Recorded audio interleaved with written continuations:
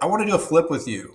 I want to hit this XPU GPU thing. I mean, look, it was like Broadcom's going to do chips for OpenAI, and then Nvidia comes in with 100 billion, and now people are like, well, maybe they won't do the chips. I mean, can they with that much investment from Nvidia? I mean, technically, yeah, no, maybe. And now MTIA, and they're buying companies to advance, but they're also working more with CoreWeave, and of course, they want to get faster capacity. So, should these hyperscalers just wave the white flag and go all in on merchant infrastructure? Let's go to the flip.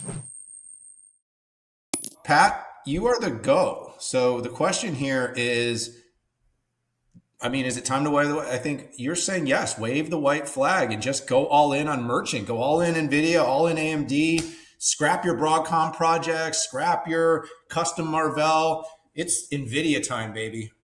Yes. So for this simulated debate here, they should go all in on merchant because it's all about time to market. Okay. It's not about cost savings. It's about time to market right now. And I think Jensen put some good Jensen math out there that talked about, and I think this can apply to AMD when they get their rack scale solution out there as well. You're actually better off going with a merchant GPU than even getting an ASIC for free. So the amount of tokens per dollar and the time it's going to take to get that out. And sure, GPUs will consume more power in aggregate, but it gets back to how many tokens per, how much revenue can you derive from that. The other thing is that, look at the, I'll say, put CUDA and ROCm out there. The amount of developers who are developing for those compared to the interfaces that go into all of the XPUs, it dwarfs any single company's software bench. So the developer friction is real, and every one of those alpha site interviews, that's 100% what they're saying.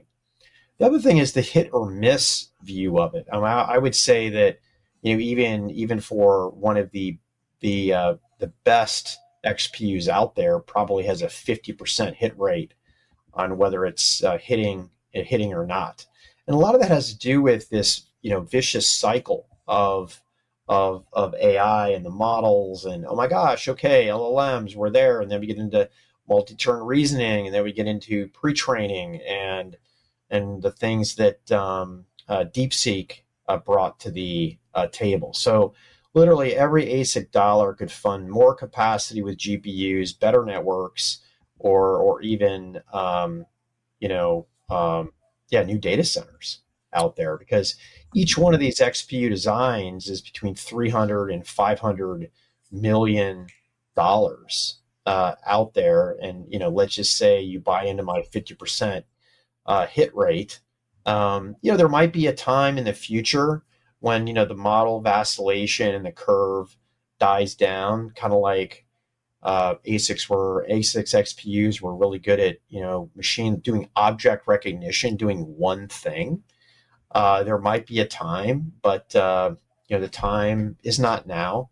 My final comment is that I could see a situation where Intel could continue their Gaudi 3 as a merchant XPU that you could develop on. Signal 65 has done a lot of good testing on that shows how much more efficient an XPU is than even a GPU. So let's say you've got AMD, you've got Intel, maybe you've got Grok as an option. Maybe you have Cerebras.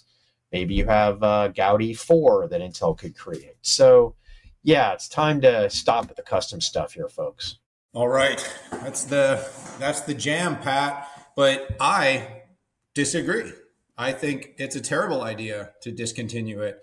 We have a $583 billion TAM by the end of 2029 that's still going to be about 60 to 70% GPU and merchant off the shelf. But that other 30% or so, $100+ billion, is going to be the largest hyperscalers deciding to control their own fate and wanting to make sure that they optimize their supply chains, They never have capacity issues related to being able to get something from merchant. And of course, being able to harden a piece of silicon to be used for the very specific needs that they have to optimize within their infrastructure. So look, if you don't want to make as much money and you don't want to be as profitable and you don't want to guarantee your future, then sure, go all in on merchant. But if you actually want to say, hey, we still want to be worth a few $1 trillion down the line, and yes, it's great that NVIDIA is going to be worth $5 trillion very soon, but we want to control our fate. We've got businesses to run, we've got customers to serve, and we've got profits to make in order to return value to our shareholders. You're probably going to go down the XPU route. And look, everything is as bad as it'll ever be today. All these things are going to get better. AI is actually going to make chip making better. It's going to optimize these designs. It's going to shorten cycles. You got these companies that are actually helping to do this, to make this happen faster. The Broadcoms, the ARMs, the Synopsyses. These companies are helping build and visualize and design and optimize silicon so that they can be taped out faster and brought to market more quickly with better results. The software work has to be done, but hey, everybody thinks Huawei can do it. So you don't think Microsoft can do it? You don't think that, Meta can do it? Of course they can. It's just a matter of time. The ASICs we have today are the worst they will ever be. They will continue to get better with every generation. The Google TPU has absolutely proven that you can make a hardened piece of silicon that can be pretty darn flexible and can do pretty amazing things. Why I'm so bullish on Google is they got that done first. They've done it the best. Amazon is following. This is my biggest complaint about Microsoft. It's got to get this done sooner than later. And by the way, NVIDIA is going to get more than their fair share with close to $400 billion of AI infrastructure revenue by the end of the decade. So I think we can have our cake and eat it too. But these hyperscalers need to control their own fate. And don't cry in your soup bowls, NVIDIA bowls, because you guys are going to be just fine as well. So onward. Build your custom chips. Give Pat and I something to talk about for the long haul. I think you and I both agree it's a mix. Yes, in the end? Yeah. And when the sine wave slows down, it's going to make it a lot easier because you're not going to have to crank out a new XPU every year, right? And, the design tools are getting better. But one of the biggest expenses is trying to get a mask set inside of TSMC bleeding edge here, and the industry is investing a ton to disconnect themselves or decrease the blast radius of CUDA. So. Look, it's a win with, but they all want to have some margin optimization in the future.